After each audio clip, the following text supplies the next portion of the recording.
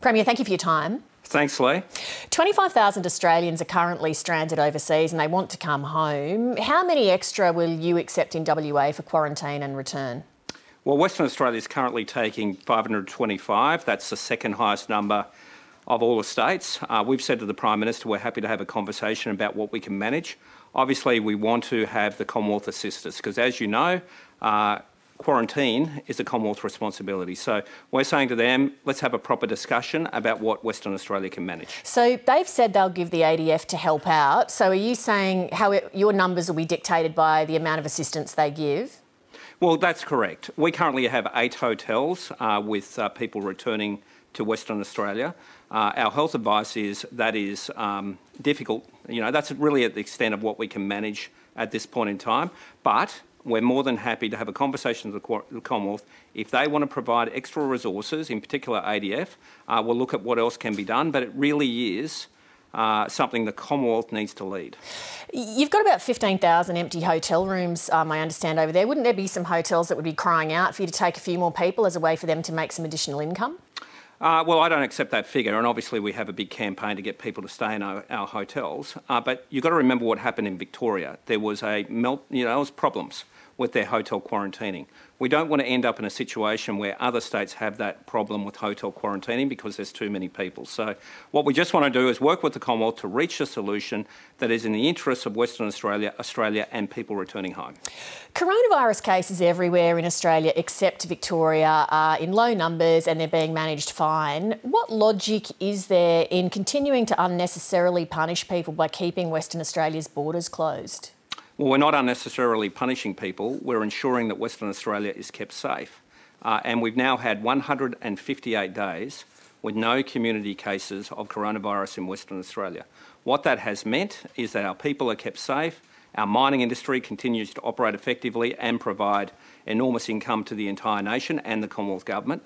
And we've got an economy now that is going ahead in leaps and bounds. So whether it's retail, hospitality, tourism, whether it's car sales, land sales, Western Australia is leading the nation easily, and that's because we have an economy back to normal. But that would be... In the other states, of course, they have all... Sorry, Premier. That would be a logical answer if Australia had rampant community transmission everywhere else, but we don't. Yeah, but other states have rules and restrictions in place that restrict economic activity. We don't. So it's very, very different here to the eastern states. Yeah, but we're just talking about allowing people to come in and out of Western Australia. Like Western Australians living in Sydney whose mum and dad live in WA that they would desperately like to see. Why shouldn't they be allowed to go when there are so few cases? Well, because it's risk, but you can apply for an exemption. So we have a hard border. You can apply for an exemption. If you meet the criteria, you can come back into Western Australia subject to quarantine requirements. Look, we're in a pandemic, Lee. There's no perfect solutions here. What we're trying to do is ensure that we keep our state safe, we get our economy back up and running, and we don't have people get sick or lose their lives. When this pandemic started, Australians were told that what we had to do was flatten the curve. And you know, as you know, what that means is that instead of a huge spike in cases that overwhelmed the system, you're trying to spread the cases out over time. When did that turn into a need to have 0 cases?